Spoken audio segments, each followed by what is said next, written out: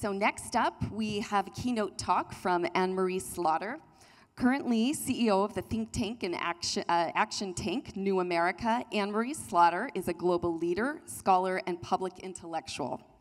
She was the J. Sinclair Armstrong Professor of International Foreign and Comparative Law at Harvard Law School and served as president of the American Society of International Law. From 2002 to 2009, she was Bert G. Kurtzstetter's 66th University Professor of Politics and International Affairs and Dean of the School of Public and International Affairs at Princeton University. In 2009, Secretary of State Hillary Clinton appointed her as the first woman director of policy planning in the U.S. State Department. Slaughter has written and lectured widely on global network design and leadership, on gender equality and elevating the value of care for both men and women, and on American renewal. The author or editor of 9 books, she is a contributing editor to the Financial Times and a regular columnist for Project Syndicate. Please join me in welcoming Anne-Marie Slaughter to the stage. Thank you. And hello to everyone here and online. You know, it's not often that we get to envisage something and then sometime later actually see it come into existence. And that's something I think all of us can do. And perhaps after a very tumultuous week, it's something we need to do. So in preparation to for this talk, for this keynote, short, and then we're going to go to a panel, I went back to a memo that I wrote to Darren Walker, president of the Ford Foundation, in September of 2016. I remember spending a lot of August 2016. August is often a month where I can write and think and do something other than email. And I sent him this memo. It was a long memo, and it asked for a lot of money. Surprise, surprise. The title was Building a Public Interest Technology Ecosystem. And I started with the history of public interest law, and many of you who are members of Pitt UN have heard about the analogies to how public interest law was built. It was a field that didn't exist when I was in law school. It was deliberately created, and the Ford Foundation had a lot to do with that. It was created as an academic area of study and practice with law school clinics. And I then talked about the beginnings of public interest technology, because this was 2016, and it wasn't like we were inventing it. Ford and a number of other foundations had already been engaged. There was a group of foundations called NetGain. There was, of course, Code for America. There was the Obama digital service. So there were many elements. But I wrote, and I'm just going to read you a couple sentences. As an ecosystem, however, PIT, which P-I-T, this was in writing, as an ecosystem, PIT is fragmentary at best and very fragile. As Code for America is discovering, again, 2016, it is not enough to create brigades of civic technologists. To harness and build on their experience, the experience of those brigades and all of the public interest technologists, they must be able to plug into a larger system, a set of educational and career pathways that reinforce one another and add up to a larger whole. Moreover, these pathways and the networks that enable them must be interconnected and deliberately nurtured as part of a larger system. Well, 8 years later, that's where we are. Yes, give yourselves a hand. So that was the vision that I sent Darren Walker. Many of us brought it about. New America played a central role, but together with all those other actors who were already there, and then all of you. And you can see that ecosystem here. You can see it with all of you here and online, but also you just heard about the global dimension of that ecosystem. And at the UN General Assembly this past September, I was at a big event on the expansion of the Pitt ecosystem globally, and it was really something to see. People from all over this country and from many other countries there talking about where to go next.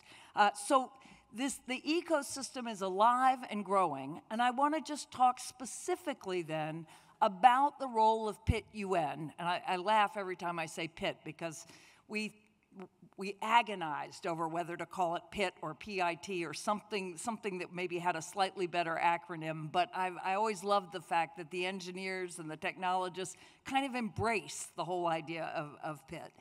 But Pitt UN has played a central role in building that ecosystem. In 2018, Ford and New America, and actually Hewlett, helped sponsor a convening at Green Tree on Long Island of about 20 university presidents and provosts. And they were interested in creating a university network. But of course, many of you are academics, first we had to define our terms. So a group of faculty, including Deirdre Mulligan, you're going to hear from her on the next panel, worked very intensively to define public interest technology, which is a much harder task than defining public interest law, because of course technology is not just one discipline. So they did a lot of work, and they finally came up with a definition, and we actually launched the network in 2019. During that time, also 2017, 2018, a critical thing happened. Andreen Soley came to New America as a fellow and then as head of the network. And the rest is history. So give Andreen a big round of applause. The first convening was at Georgetown, and the Pitt UN Fund, which was essential, was then established, and we had our first set of Network Challenge grants, $3.1 million to 27 grantees. Going forward every year with, again, rounds of grants and convenings, Andreen and her wonderful team really built the network and also focused it on equity, justice, and diversity, which is essential. And we've been hearing about that this morning, and we will keep hearing about it. If we're really talking about public interest technology, then it has to be for the entire public, and it is definitely not. The technology ecosystem generally is still very partial when we look at the population as a whole in terms of being representative. So that is something that the Pitt UN has really pounded on, and Andreen has made a central focus, and we're very proud of. From 2020 to 2024, the network's grown from 21 to 63 members. It's deployed $16 million in grant funds to 155 projects, building new curricula, research centers, internships, fellowships, career fairs, and more. Those 63 members have either developed or reimagined 60 new courses, and 22 clinics or labs, as well as a number of degree programs. Arizona State University has a 2-year degree program in public interest technology, and I know a number of other universities are pushing in that direction. We've had all sorts of convenings, both virtual and physical. This past July, we had a kind of wonderful culminating moment for Pitt UN thus far at the White House, hosted by Deirdre Mulligan in the White House Office of Science and Technology, and it was called Advancing Public Service in the Technology Ecosystem. We announced almost 100 million new commitments in government, philanthropy, and civil society to continue building the entire field of public interest technology. And the National Science Foundation's very competitive Red Dot program, every time I see it, I think Reddit. It's not. It's the Red Dot program. Will fund new projects at 14 Pitt UN institutions this year, which is really a testament to your strength as a network. Lots of those projects and best practices are actually listed in an accompanying White House fact sheet that you can find online. So that is the 5 years, the first 5 years of Pitt UN. It is now time for the second phase of Pitt UN, and Pitt UN is spinning out of New America. New America will remain closely connected, but it is now spinning out as an independent organization that increasingly is your organization. Different universities are building regional hubs, are raising their own funds, are really taking it to the level of not something that needs to be incubated and nurtured, but something that is much more owned by all of its members. And as we've just seen, it is national, regional, global. I want to, first of all, just congratulate both Andreen and her team, and also the Ford Foundation, the Siegel Foundation, McGovern, MasterCard, and a number of other funders, including now the National Science Foundation, for getting us to this phase. I want to just extend our warmest wishes on behalf of New America for the success of this next 5 years. As I said, it is a rare moment that we get to actually see something be born and collectively take pride in it. And finally, I do want to emphasize that New America will continue doing public interest technology work. We're deeply engaged in the actual practice, which we call the new practice of public problem solving, where we're connecting technology, bureaucracy wrangling, policy expertise, and working directly with governments at the state and federal level to improve the service, the delivery of benefits and government services. Again, lots of other organizations do that. It's a key dimension of the practice of public interest technology.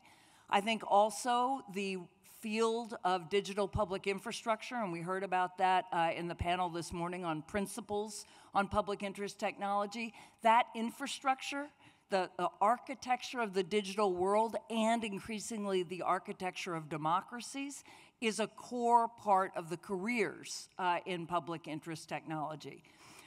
And then also still thinking about technology policy. For public interest technology to flourish, we need policies that enable it to flourish. And those policies have to enact the values of equity and inclusion and belonging and justice that this network has been dedicated to.